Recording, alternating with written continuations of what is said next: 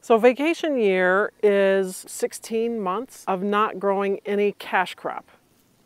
The goal of the vacation year is about growing fertility, about growing soil. So our rotation right now is that every field is on vacation every other year. So at any one moment in time, half the farm will be in vegetable production and the other half will be in vacation. The vacation starts in the fall of the cash crop year, and then we plant a winter cover crop, a combination of a grain crop, rye, wheat, or barley, sometimes oats, with a legume. Crimson clover is our favorite. Sometimes we use vetch. Then we'll let that grow quite a long time.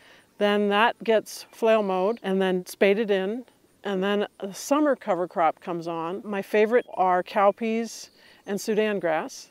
And of course, buckwheat is always easy and it comes up well. And then we plant a winter cover crop. So those are some of the crops that work well at different times of year that will grow lots of biomass, that then will work back in the ground and feed the microbes another part of their diet. I know it's to the benefit to keep doing this. A better field that has better tilth and that is going to be easier to plant and that's going to have less weeds, is going to have a better vegetable yield, is going to be easier to grow. And so that's what we're trying to do on vacation year.